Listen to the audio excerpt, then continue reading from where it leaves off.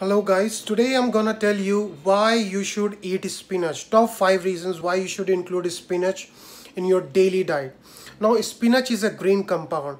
It is very rich in chlorophyll and it has got health promoting carotenoids such as beta carotene, lutein and zeaxanthin.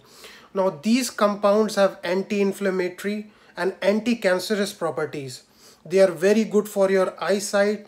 They prevent muscular degeneration and they can also prevent cataracts. Number 2 reason why you should include spinach in your diet is because spinach plays a very pivotal role in energy production. It is very good product for increasing vitality, for increasing the energy production. Now spinach has a very key compound called iron, and spinach has abundance of iron in it. Iron is very important in the functioning of red blood cells. Now these red blood cells in turn helps in the transportation of oxygen in your body. That increases vitality, that helps in the DNA synthesis, and that helps in the energy levels and rejuvenation of energy in your body. Number 3 reason why you should include spinach in your diet is because it improves your heart health.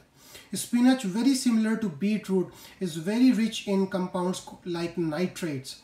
Now these compounds help improve your blood flow and blood pressure by relaxing your blood vessels. They also promote dilation and they also help in reducing arterial stiffness.